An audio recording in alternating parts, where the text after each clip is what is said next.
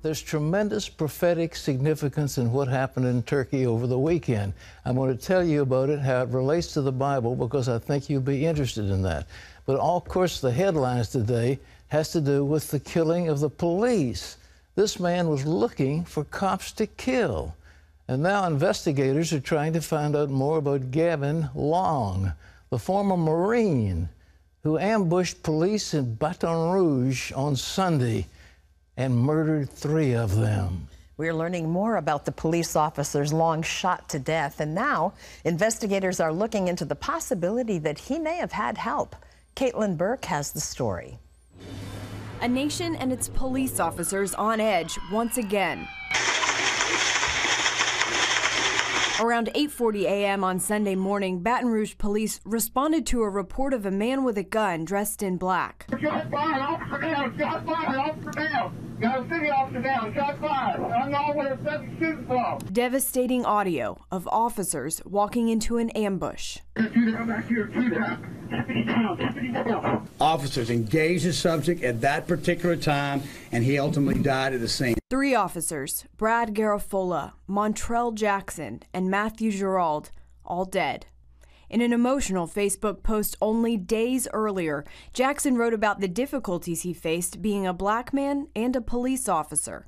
He said, "In uniform, I get nasty, hateful looks, and out of uniform, some consider me a threat." He continued, "I'm working in these streets, so any protesters, officers, friends, family, or whoever, if you see me and need a hug or want to say a prayer, I got you." Jackson was a 10-year veteran of the Baton Rouge Police Department. Matthew Gerald was a father of 2 daughters and a veteran who served both with the Marines and the Army in Iraq. Brad Garofalo, father of 4, served 24 years on the Baton Rouge Police Department. Authorities are now looking for answers. The gunman killed at the scene has been identified as Gavin Long, who launched yesterday's attack on his 29th birthday, an African-American military veteran from Kansas City who served 5 years in the Marines. He claimed online that revolutions of victims weren't successful through peaceful protests, but only through fighting back and bloodshed. But President Obama took the opposite view on Sunday. We as a nation have to be loud and clear that nothing justifies violence against law enforcement. This comes as Baton Rouge is still reeling from the death of Alton Sterling, the black man who was shot and killed during a struggle with police only 2 weeks ago. Louisiana State Police Superintendent Mike Edmondson asked for prayers for the city of Baton Rouge. Caitlin Burke, CBN News. Well, we've got a nation that's torn apart. We've got to bring racial justice, but it's time to, excuse me, to recognize that we cannot kill police officers, and they're going to have to come up with a strategy to overcome this because they're very vulnerable right now, and we need them out patrolling the streets. When you talk about tight security, they have thousands of security in Cleveland for the Republican convention, even before the shootings in Baton Rouge and the terrorist attack in France. Wendy Griffith has that report. Thanks, Pat. Amid that tight security, you mentioned the convention opens today with Donald Trump looking to prove to voters that he's worthy of the White House. And in addition to Republican delegates, many Christians also traveled to Cleveland to call out to God on behalf of America. David Brody brings us the story. Here in Cleveland, Convention Week didn't start out with politics. It started with praise. Thousands of Christians came here to pray for revival in America. The Bible says, if my people who humble themselves and pray, seek my face, turn from their wicked ways, there will be a healing and hearing from heaven. Good news for those who understand that only Jesus saves, certainly not any politician. It's not about political parties. It's not about our personal preferences or denominational preferences. Today, it's all about Jesus. This week, it will be all about Donald Trump. He comes here with one goal, convincing skeptical voters that he's presidential material. Picking Indiana Governor Mike Pence as his running mate seemed to help him on the credibility front, but evangelical leaders say it's going to take more than that. It's going to have to be Donald Trump is going to have to move the constituency. He's going to have to say things that evangelical pro-life Catholic Christians want to go out and work for him and move into the marketplace. In the political marketplace, he's being outspent in key battleground states and trailing in others. Facing relatively high negatives with voters, Trump needs to reach minorities, and he's getting help from a key pastor. You have no reason to be afraid. Somebody give God glory right there. Darrell Scott is pastor at Cleveland's New Spirit Revival Center, and he will speak during prime time at the convention later this week. His support for Trump has led to criticism in the African American community. You get the name calling. And because they don't know him and they let people accuse him of being racist and different things like that he's not. And so, and then if you defend him, you're automatically a sellout or an Uncle Tom. Belinda Scott, his wife and co-pastor, have known Trump for years. She says they've seen him grow spiritually. He really is pursuing a deeper spiritual life. I can sense it. My prayer for Mr. Trump is that he will be more sensitive to God than he's ever been before. Supporter Omarosa, who gained fame on Trump's reality show Celebrity Apprentice, says she's keenly aware of the racial tension in the air and is praying for calm. I call in the name of Jesus because I believe that prayer changes things, but more importantly, prayer changes hearts.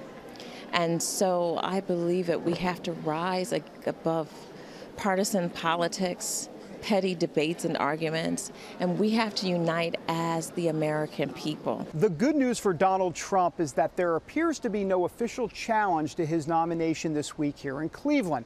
That means here inside the arena it should be relatively calm and a controlled situation.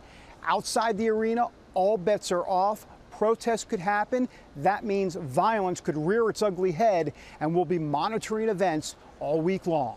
David Brody, CBN News, here in Cleveland, Ohio. And we look forward to that. Thanks, David. Well, Turkish warplanes have been patrolling the skies over Turkey, signaling that leaders believe the threat to the government is not over yet. Turkish President Erdogan has blamed part of the military for trying to take over the country over the weekend. He's been rounding up thousands of men. Nearly 300 people were killed in that coup attempt and more than 1,400 wounded. Turkey accuses an Islamic cleric, Fethullah Gulen, of orchestrating the coup. They want him extradited from the U.S. CBN News reported years ago about Gulen's efforts to organize a global Islamic movement from his headquarters in Pennsylvania. And you can find our look at the controversy surrounding him at cbnnews.com. Pat, what's going on? Well, I think here's the deal, Wendy, and I think, ladies and gentlemen, you need to understand. When that coup took place, I said, that goes contrary to prophecy. And I don't believe it's going to happen. And indeed, it didn't happen. And it looks like now it may have been staged to set up Erdogan. You see, here's what the Bible says. And I want you to look at it very carefully because it's directly attached to what is going on here in Turkey. Here's what Ezekiel said, chapter 38. And the word of the Lord came to me, saying, Son of man, set your face toward Gog of the land of Magog, the land of Rosh, Meshach, and Tubal, and prophesy against him, and say, Thus says the Lord God, Behold, I'm against you, Gog, prince of Rosh, Meshach, and Tubal.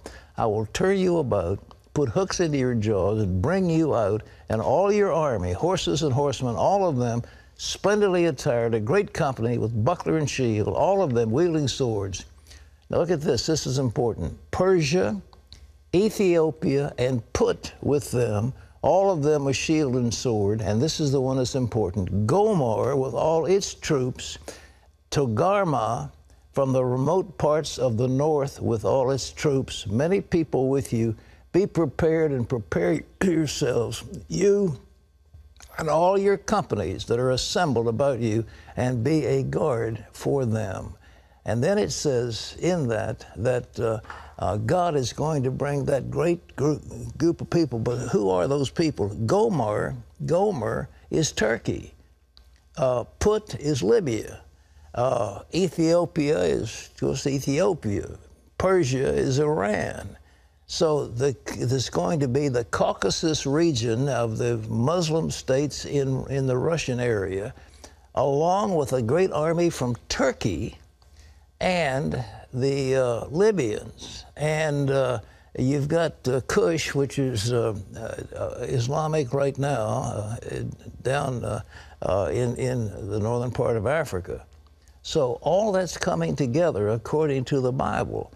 And Turkey is key. Now it looks like Erdogan, this whole thing was a setup. He's purging the military, he's purging the courts, he's putting all kinds of people in jail, and when it's all finished, he is going to be the undisputed dictator of Turkey, and he's going to swing it in the Islamic fashion. It's going to be a radical Islamic state hating Israel. That's what's going to happen, and he will be a key player in a coalition in the last days to come against Israel. That's why this coup sounded good, because they would take it back to democracy, you know, the early days, it was supposed to be a democratic country, but no, it's going to be a radical Islamic country, and that's what you were looking at. So please believe me, don't be applauding Erdogan. He is going to institute a dictatorial power that we have not seen in a long time, and it's going to be terrible for Israel. Wendy? In other news, recording artists, preachers, and believers from around the country packed the National Mall in Washington, D.C. this past weekend to pray. The Together 2016 event had been in the works for the last 5 years and was scheduled to last 12 hours. But extreme heat and hundreds of ambulance calls forced the Parks Department to shut it down after just 7 hours. Ephraim Graham was there. Saturday temperatures quickly climbed above 90 degrees here in Washington, D.C. But the steamy weather didn't keep hundreds of thousands from answering the call to come to the National Mall, to stand together, worship together, and pray together. This isn't about perfect people gathering. This is about imperfect people, and we're all gathering to seek the perfect one. There's only one answer. It's Jesus. Nick Hall is the man behind this massive event called Together 2016. And recording artists like Hillsong United, Lecrae, and Matthew West lent their voices to the experience. I was overwhelmed by the crowd, just the size of the crowd. There was thousands, hundreds of thousands of people standing in that place today, celebrating the God who forgives, the God who renews, and the God who can bring healing to our hurting nation. Packing the National Mall with 1 million people to pray has been in the works for the last 5 years. But the timing of it, considering what's happened in our world in the last few weeks, couldn't have been more perfect. Unfortunately, extreme heat forced the Parks Department to shut things down about 5 hours early. That decision came after hundreds had to be treated for heat-related illnesses. I love that we're together. It's good to see a glimpse of what heaven might be like one day. This is just a glimpse, but when it comes down to it, we got it at one point, whether it's at 9 o'clock or now, be ready to walk out of here and live it out. Christian concert organizer Ryan Romeo was there when Minister Nick Hall first announced plans for Together 2016 5 years ago. How bummed are you that it had to end early? Oh, it's heartbreaking. Yeah, it's 5 years of them planning that. That was a hard thing, but you know, I talked to one of the leaders right after, and he said, you know, I just got to trust that the Lord had something in that, you know. Even with tears in his eyes, he said, I have to trust that God knows what he's doing and that something amazing still happened, even though we had to end it early, you know. Because the true measure of success is what changes after leaving the park. Ephraim Graham, CBN News, Washington. Well said. Thanks, Ephraim. Well, the country of Ghana is home to more than 25 million people, with 5 million under the age of 14. It's also home to a brand new center for children sponsored by CBN's Orphans Promise. These beautiful children I'm standing with are dressed in their very best and filled with excitement because today we cut the ribbon on the Village of Hope.